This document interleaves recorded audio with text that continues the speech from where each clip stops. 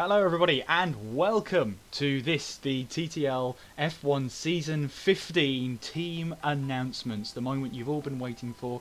You've seen the Cup, you've seen how that ends. This is recorded before the Cup, so we have no idea what happens, but well done, insert name here. Of course, joining me for this driver announcement and team announcement is of course Mr. Andy Campbell. Andy, how are you tonight and are you looking forward to this? Very well, thank you very much. Hello everyone, welcome along to something a little bit different, something that we've not streamed for once. It is the driver announcement and team announcement for Season 15. Really looking forward to this. We've just seen obviously a cracking Season 14, which went right down to the final race between Lyronix and Spike. We have just seen the insert name here winning the Cup event previous to this, and really looking forward to seeing who's going to be where for the new season, because obviously if it's anything like last season, we're in for a treat. Yeah, absolutely. Obviously, we'll go through the end of season awards just to begin with, and Andy, there's quite a few things to go through first of all. Obviously, but basically we're just keeping everyone on tenterhooks. That's basically what we're doing right now. So let's have pretty a look. much. Yeah, pretty much. So let's have a look at some of these championships. Well, obviously the season 15 champion was Lyronix. He had a pretty good run, 2 wins and 9 podiums. Andy, that's not a bad way to round off the season at all. No, definitely not. And if that's what he's done for Season 15, then Jesus, because we've not even started it yet. Yeah, that was his stats, obviously, for Season 14. I just like to wind you up and make you feel like silly. Really impressive, though. I think he made points finishes, him and Spike, in every single race as well, all 11 races too. So really consistent performance. Definitely a worthy champion. And it'll be interesting to see how he now goes about defending that championship moving into Season 15. Can he make it back to back? Will we see Spike finally take his second championship? Will someone else come to the forefront instead? Definitely will be very interesting to see indeed, but it was a very consistent season, and that was the basis of Lyronix's season, along with these 2 early victories that he got in the first 2 rounds. And he becomes the first non-British driver to win TTL F1 in its entire history.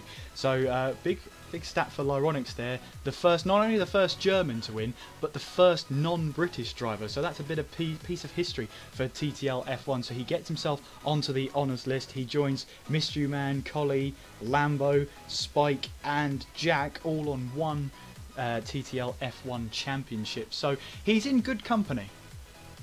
Absolutely so. I mean, you've got some brilliant names in there from the history of TTL over the years. Can he add to that? Can he take himself up to 2 championships, joining the like of, I believe, Liam Housewick's got 2 championships. Tractor.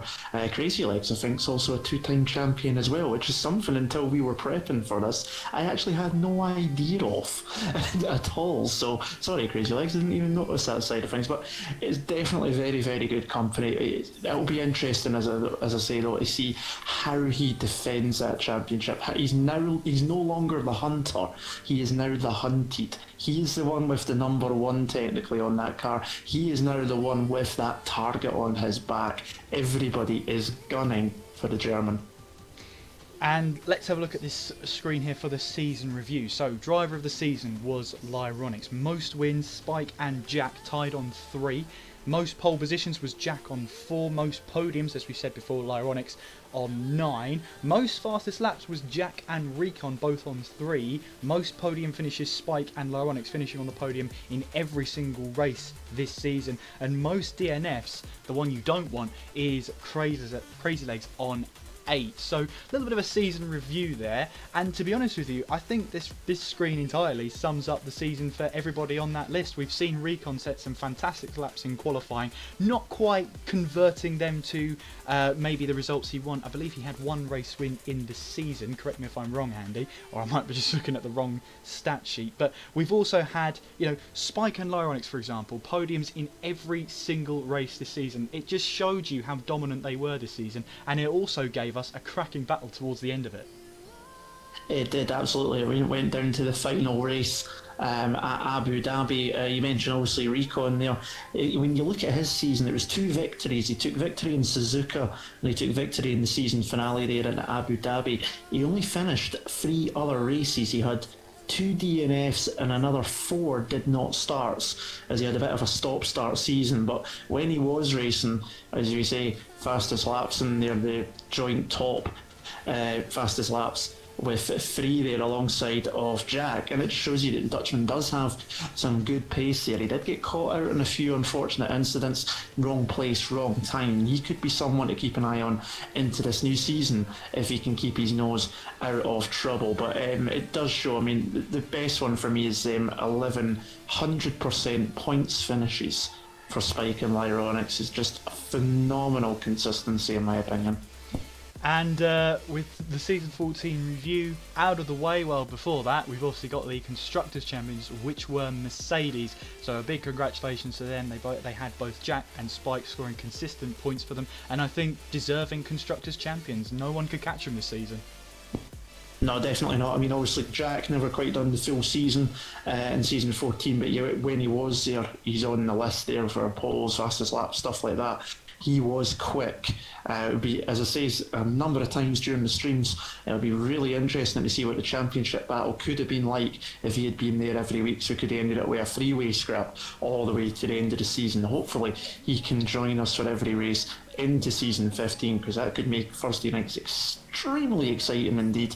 And it'll be interesting to see though, will he still be in the Mercedes? Will he be moved? That's what we don't know quite yet.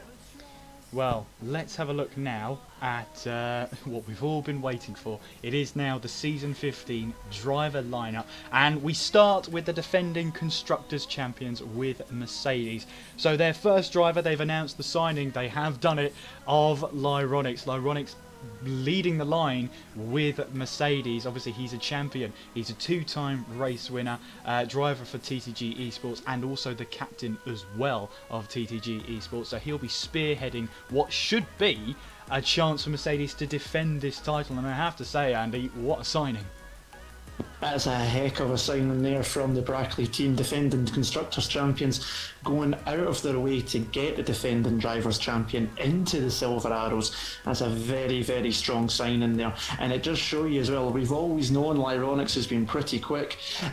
You know, we've seen that, but since this new season, with Season 14 on the new 2019 game, he's just taken his performances to another level. He's taken up to that championship, and it's now got him, as well as being the defending champion, he is the esports TTG Esports captain as well because of everything, and his performances off the track, which a lot of people don't see. He's very diplomatic, very approachable as well, and that's a very strong signing for Mercedes.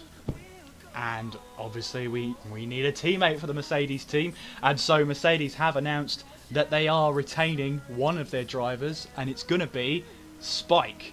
Spike is being retained by Mercedes, which means Jack has moved from Mercedes. We'll find out where, as it turns out. But yeah, Spike, a champion in TTL, three-time Constructors Champion, including Season 14, two times Challenge Cup winner when we're recording this, of course, TTG Esports driver, and also a veteran TTL F1 driver. He's one of the most experienced drivers in the field, and I've said this over streams in the past, how he's only got one championship is, well, borderline criminal, Andy. But yeah, a great and a strong lineup for Mercedes to defend their title. That's an extremely strong lineup there for Mercedes, keeping probably, in terms of overall honours, one of the most decorated TTL drivers we've ever had. But as you say, just the one Drivers' Championship is a bit criminal for a driver of his talent. We know how good he is at saving the tyres, we know how explosively quick he can be when required, and obviously he's been one of the cornerstones of the league for many, many a year, and it's no surprise to see Mercedes sticking with him. But it wouldn't have surprised me if they'd stuck to Jack either. Maybe, just maybe, the fact that Jack couldn't commit to the full season last year is just maybe took his stock out a little bit for Mercedes in terms of retaining him over Spike. That's the only thing I can think of there, because either way it would have been a strong lineup with the defending champion as well. It's a harsh decision, but someone has to make it, and the Brackley team have gone with Lyronix and Spike for their lineup. We come next to Red Bull. Now Red Bull, their first driver is Jack. So he may have lost his seat with Mercedes. He now joins the Red Bull team. Red Bull finished 4th place in the Constructors' Championship last season, so they'll be looking for more consistent points. And where else are you going to find it across this league than with Jack? He is a champion. He's a 4 times Constructors' Champion, and he's also a member of the TTG Esports team. A great signing for Red Bull, and it shows that signing of intent. Absolutely so. Season 14 champion and a very consistent driver. You don't get 4 times constructors champion without being consistent. Brackley's loss, Mercedes' loss by having to pick 2 drivers is Red Bull's gain, and it'll be really interesting to see just how much that Bull bucks with Jack at the wheel, because I think that could be a very strong signing, and that is a real measure of intent from Red Bull. Just to correct you there, Andy, he's the season 13 champion. We just had season 14. Oops. Remember, Lyronics. See, even I make mistakes as well. There you go. Mistakes are always there. They're always out to collect. We also have in the other Red Bull in the second car is the Gort. Now, 1-time race winner and a veteran TTL F1 driver. He's coming back. And Red Bull have made I think they've made a solid team here. Obviously, they'll be having Jack spearheading the attack, but don't ever underestimate the Gort. He can always pull out a result when no one else is expecting it. Definitely so. He is definitely a driver who can get the results. He'll be consistently up there in the points as well.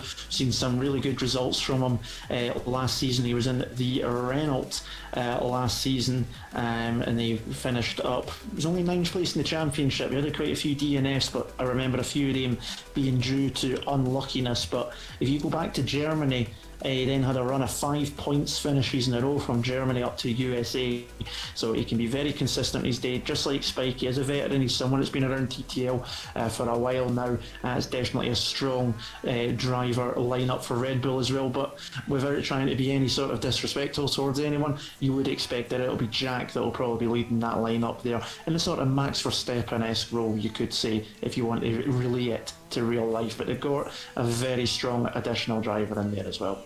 Yeah, and what this means is Red Bull have dropped both drivers, so there's no room for Warren and there's no room for Saunders, although they both were sort of signings towards the end of the season, so it was going to be tough for them to keep their seats, but they haven't, well, Red Bull think they haven't done enough, and they've gone with what they think is the strongest lineup. They've signed the Gort from Haas, and obviously it's close running, but sometimes in Formula 1 you have to be a bit ruthless as a team leader. Definitely so, and it's mirror in real life as well. Helmut Marko wielding the axe here just whenever you think you're safe. Dr. Marko comes showing up with his trusty axe and gets rid of them. So completely new lineup for Red Bull. I don't think it'll be the only lineup though that's completely changed. There will be a couple of drivers I think stay. Be interesting to see who is the rest of the way down. But strong lineup from Red Bull. New beginnings, new season. Could be the one for them, you never know. Now we move on next to Ferrari. Now Ferrari really did have a quiet season. 5th place, 95 points. That's not somewhere you'd expect the Ferraris to be. And their first signing, again, is a signing of intent. They have gone out of their way to sign Recon, a TTL F1 and F2 race winner. He won the championship in F2, earned his right and seat in F1, driving for, I believe it was Haas last season. Yes, so Haas have lost both their drivers this season. It's unlucky for them. But yeah, Recon for the Netherlands, also an F2 Constructors Champion, TTG Esports driver. Again, Ferrari with their first driver, real intent there. We've seen Recon can put in a qualifying lap. It's just getting the car higher up the order when the checkered flag gets flown out.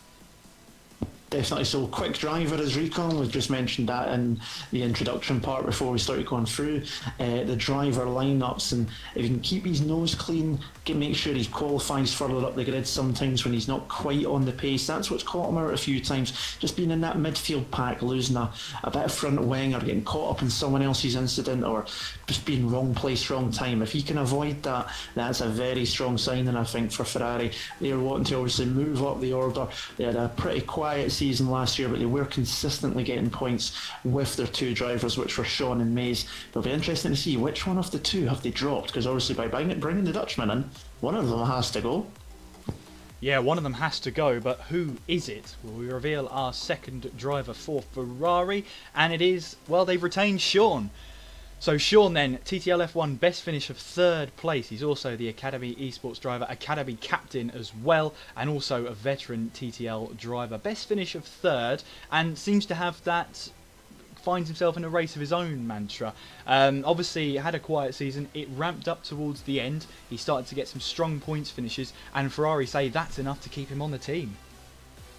Definitely so. I mean, it's not to take anything away and trying to put anything down on Mays, but Sean's performances, he got 74 points during the season, was most of the points, but he was always, as we say, in a race of his own, mainly around about 4th or 5th place on most occasions, just couldn't quite make his way into the podium positions last season, but it's a strong lineup, and for me as well, Sean's had quite a bit of an improvement as well over the last few months. He also races in the Project Cars League that we do as well, and he just recently took a race victory and a couple of podiums in recent weeks as well, so his racecraft is really coming along across both games, and it's really starting to put itself into the F1 game as well now.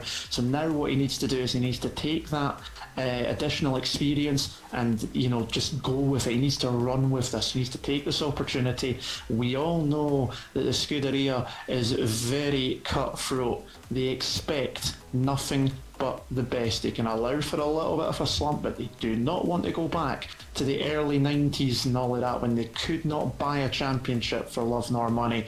And it is up to Sean now to try and take that and run with it. And especially with Recon joining, he's got a strong teammate who we know is quick and is a race winner. He needs to try and get the upper hand on the Dutchman early in what could be a very interesting inter-team battle. Yeah, we move on now to Toro Rosso. Now, Toro Rosso, well, they finished 9th place in the Constructors' Championship last season, and they had a little bit of a rut where they kept having to have reserve drivers. They didn't really have permanent drivers until maybe the last quarter of the season, and even then they did struggle. They really have gone for a signing of intent. Some people see them as the Red Bull feeder team. I think Toro Rosso are showing a sign of intent for season 15. They want to be a team of their own. Their first signing is Trohr. Now, Trohr is one of the most experienced drivers on the grid. He's also a Constructors' Champion in TTL F1. He's an Esports Academy driver for someone who's been in TTL for so long. Obviously, he's very consistent as well. And I think that's what Toro Rosso are going for this season. They want consistent points, and I think Trohr is one of the people who could do that for them. Definitely so. I mean, he joined last season after the first 3 races, joining in at round 4 in Canada, and from then to the end of the season he only had 1 DNF, which was in Singapore, and he made the points in every other race. In fact, when he did finish, he was either 4th, 5th or 6th, so not quite able to get on the podium, a bit similar to what Sean had, but consistently in the points, and that's what Toro Rosso are also looking for there. That's a good sign, and they're taking the German on, and it'll be interesting to see how he runs with that. And it'll also be interesting to see who his teammate is, because obviously Toro Rosso last season they had Yuzi and they had Graham in the cars, and have they kept any of those two on? Because there was a little bit of inconsistency from them. Yuzi seemed to get in a bit of trouble from time to time during the races as well. And as we just mentioned with Red Bull, they're known for wielding the axe on what they feel is an underperforming driver. Have they done the same here? Have they got rid of both drivers, or have they kept one of them?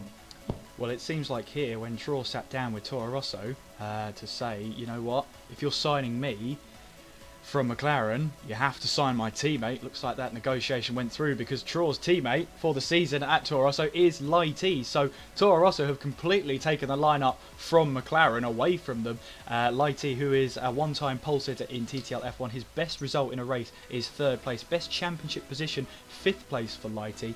And I think they'll have seen Trohr's and Lighty's performance and thought, you know what, go away from McLaren and now come to the team of Toro Rosso, with maybe a shot at getting into Red Bull in future seasons.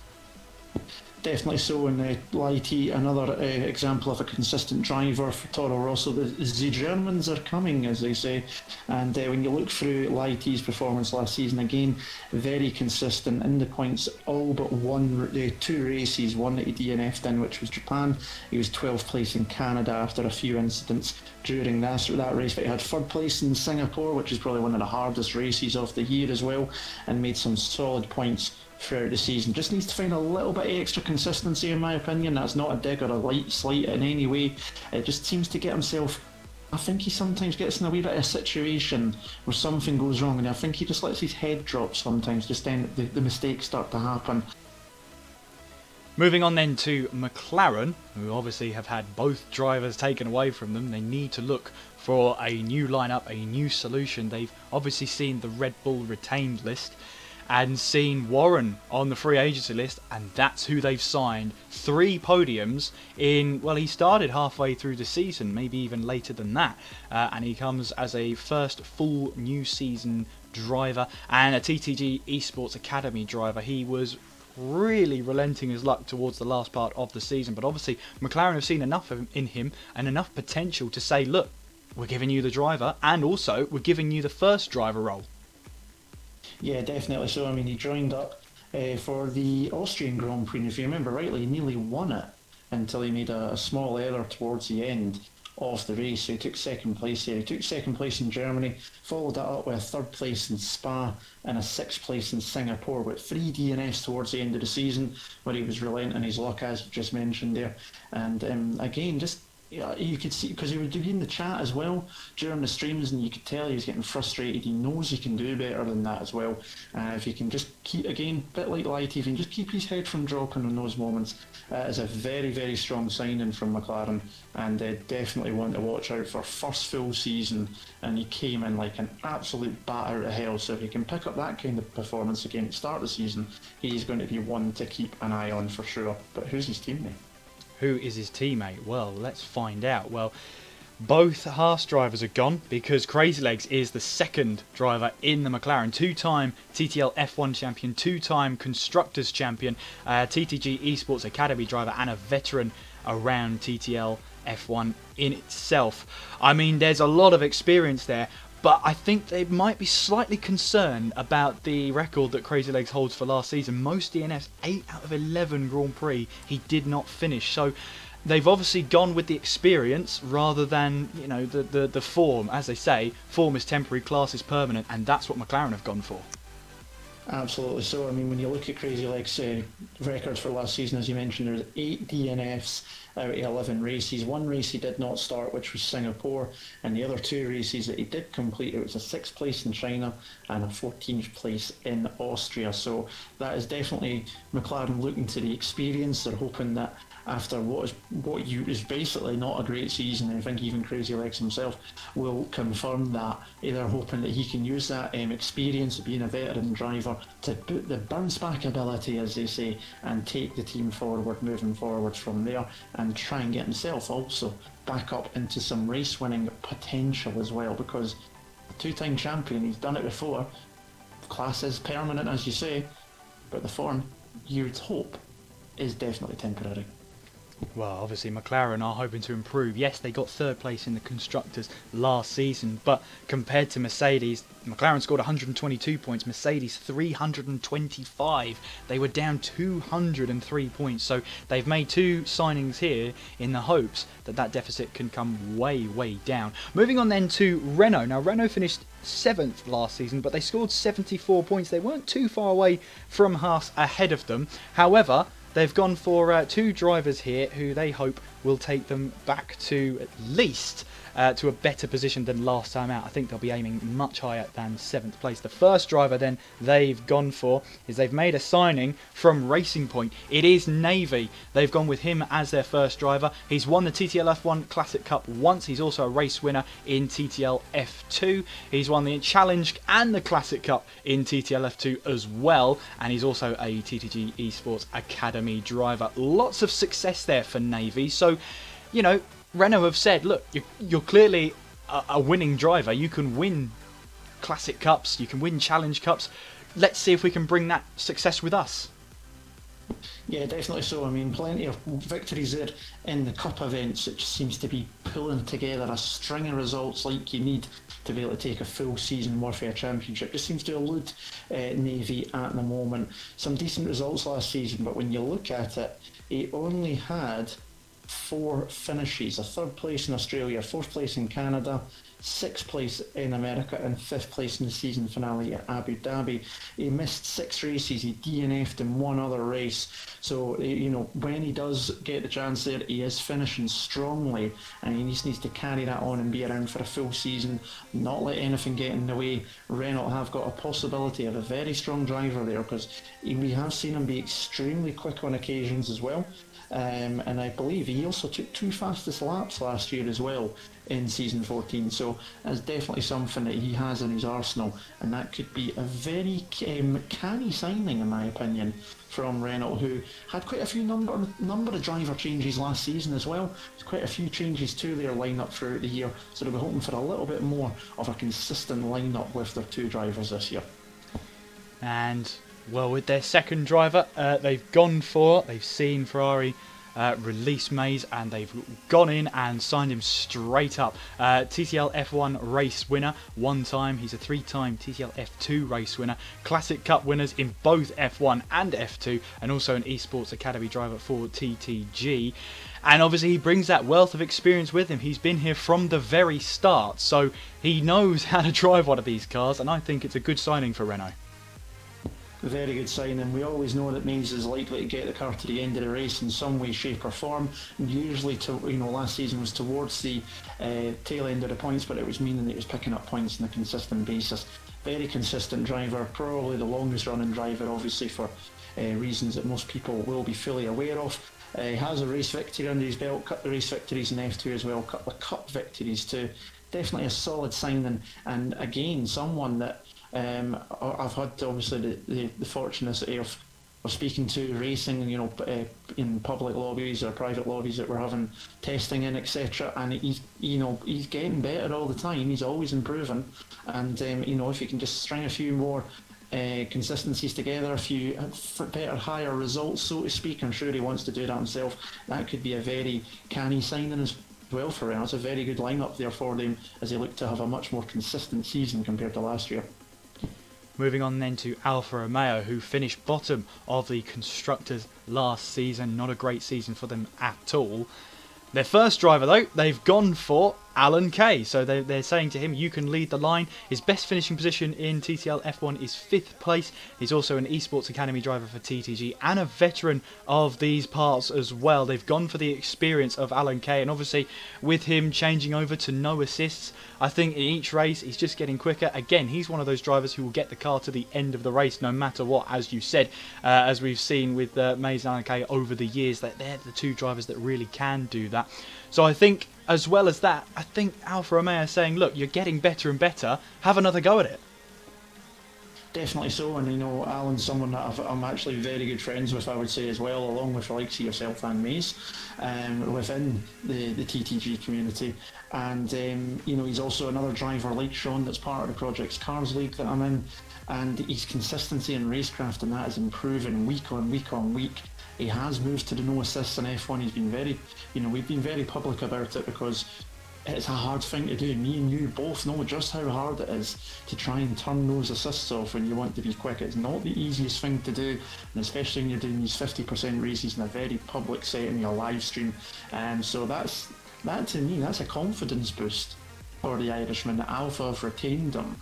Despite, with all of that. And when you look at it, as you say, apart, he had 2 DNFs early in the season, but apart from that, he's finished every other race, and even though there's been a few non-points finishes at certain races, as you say, he always brings the car to the end, and that's something that you need in a league race, because there's always going to be retirements at points, and there's always the possibility of picking up a few championship points at the end. So that's a good signing, I think, there for Alfa Romeo, retaining Alan Kay, and I like that one. Second driver then, and Alfa Romeo have decided to retain their driver lineup for last season, because their second driver is Charlie HH. He is a point scorer in TTL F1 with a best finishing position of 6th place. Now, what do you think of that, Andy? Alfa Romeo keeping their driver lineup exactly the same. So Alfa deciding to go for that pure consistency then, not changing, the first team not to change a single driver in their lineup. Charlie, I would say, has had a bit of a tricky season 14. We know he can be quicker than what he did last season. I wonder if he's maybe just struggled a little bit with the transition into the new 2019 edition of the game. But again, that should be a confidence booster to Charlie. Again, he's actually another one who's just recently joined up to the Project Cars League, and even in that already he's showing some nice pace, having some good battles in there. So all that's going to do is further improve his racecraft as a whole, and that can only bring improvement to results over time. So Alpha going for consistency there, and I think that could pay off for them as the season progresses. So moving on then to Racing Point. Now both of their drivers have gone. They've been signed elsewhere. Now their second place in the Constructors' Championship would have been a huge boost to them. Their first signing then is Graham. TTL F1 best finished 6th place with a best championship position of 14th. Now to me, Andy, this seems like a bit of a herring amongst the fish here. It seems like Graham here has obviously come in, taken the seat, and it's a huge responsibility to take over from two drivers that got the car to second place in the Constructors. He'll be under the cosh, but obviously Racing Point think he's up to the task. They obviously do think that. Indeed, as you say, 6th place is the best finish, so he would really need to make some good improvements to continue on the form they had with Ironics and Navy last season, and getting up into podiums and constant points finishes and race victories. It's a bit of a left field one in a way when you consider that they have been second in the Constructors last season. That's no slight meant at all on Graham himself. He can be a quick driver on a day as well, just needs to find a bit more consistency at times. But I think whoever has been dealing with Racing Point, when the driver market has been around, I think someone was sleeping on the bubbly on that one there, because they were too busy celebrating championships, because they've missed out on some other good drivers out there. And you'd like to think that surely they would have been in for the likes of some of the other drivers that were available, trying to keep obviously their championship driver as well. But Graham now needs to take that responsibility, taking on this role, taking over one of the seats that took the Lyronics to the Drivers' Championship last season. You need to try and make the best of it, and so does the teammate as well, whoever that is. Post-edit Kieran here, there was a last-minute change, and the new driver in the Racing Point car was Jeffrey Henney. So he now joins up with Graham in that Racing Point car. So Racing Point obviously favouring the underdog status. They were the underdogs last season. They helped Lyronics gain his first ever TTL championship. Who knows, maybe we could see Graham or Jeffrey now gunning for that championship. Relatively speaking, it's a bold move from Racing Point. They want to keep that underdog status. They want to keep bringing in new talent, and they've done exactly that with these two signings. So for Racing Point, it's more about getting back, having that stability, because they haven't really been in this position before, so they've got to get the stability with both drivers. So I would say Racing Point, watch this space. Their drivers have a lot of pressure on them, so let's see if they can handle it.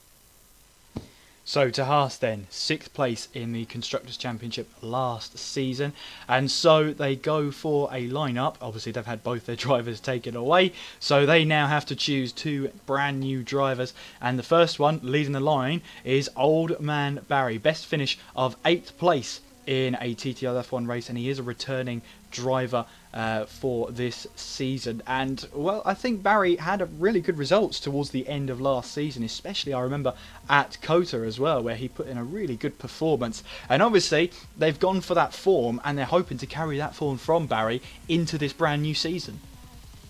Definitely so. I mean, Barry only joined into the Williams team as of Japan's 3rd last race of the season, finished 8th in that race, finished 9th at Circuit of the Americas as well, had a strong drive, just lost a few places towards the end, had a DNF in the season finale, 6 points he picked up. His teammate, Gypsy George, picked up no points throughout the season. So Haas have seen obviously what is possible there with Barry, hoping to see if they could bring that consistency, those 2 points finishes. Can he do that on a consistent basis? Can he bring that to them every race, at least every 2 out of every 3 races, something like that?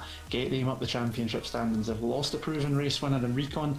It's now time for Barry and his teammate to take up the mantle to see if they can move forward. Who's the teammate though?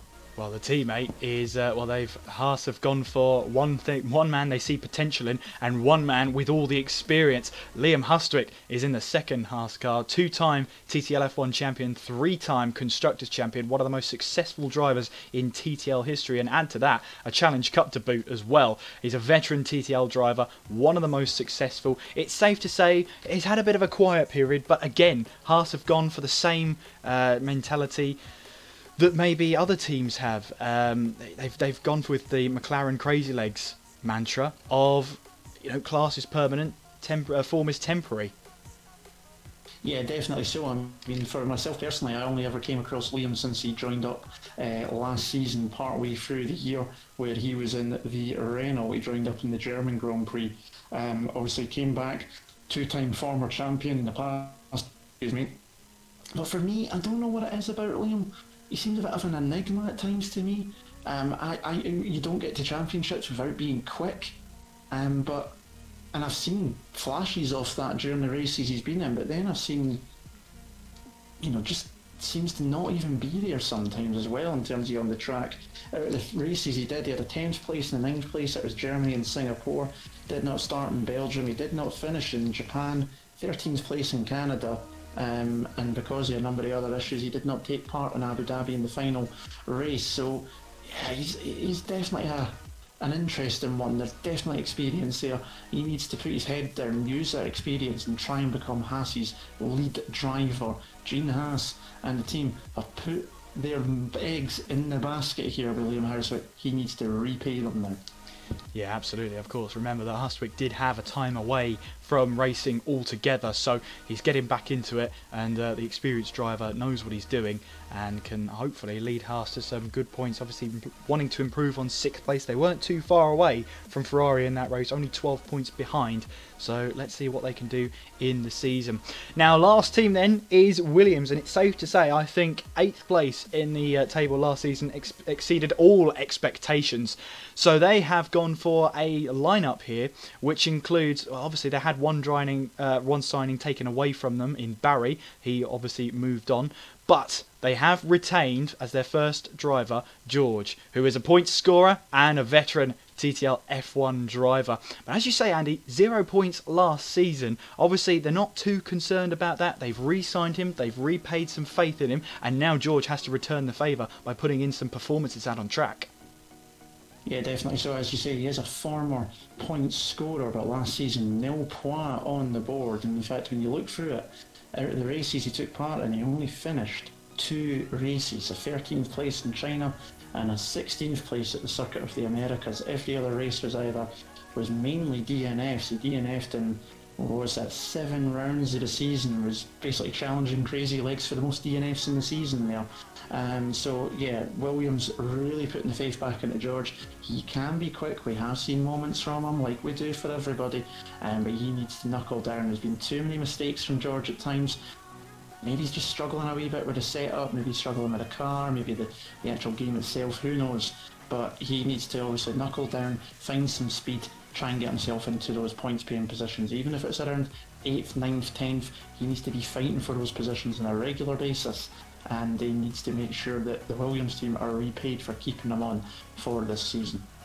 And the final seat in TTL F1 is as follows. We have a brand new driver to TTL F1 entirely, and a brand new season for him of season 15. Never raced before, but Leroy joins up in the last Williams seat as a newcomer, accompanying George. And of course George is a veteran driver, so I don't think there's many more people you'd rather start your career with than with a veteran driver who knows how everything goes. Okay, George hasn't had the greatest time, but I think Leroy can really learn a lot from George this season.